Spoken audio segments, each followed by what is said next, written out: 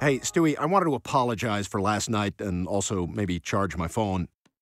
What the hell? Hello, Brian. If you're watching this, it means you couldn't find your phone charger and came in to use mine. Man, am I that predictable? Yes, you are.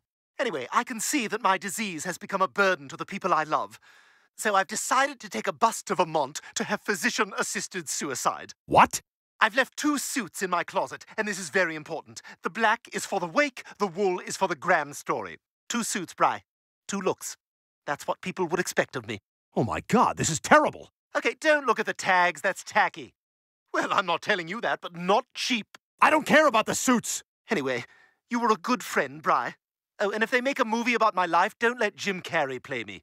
Unless he gets his eyes done. Even then, though, hard maybe. What have I done? This is all my fault. I drove my best friend away, and now he's alone and dying on a bus somewhere.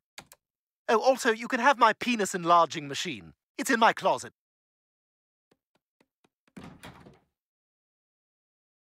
Ah, did you look? Will you text me if you looked?